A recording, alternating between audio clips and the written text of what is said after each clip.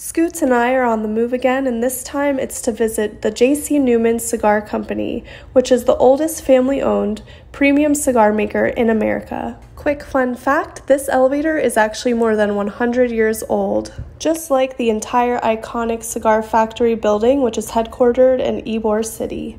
So, I've never actually smoked a cigar in my life, but the cigar making business is a huge part of Tampa's history, and I absolutely love to learn about the places I'm visiting.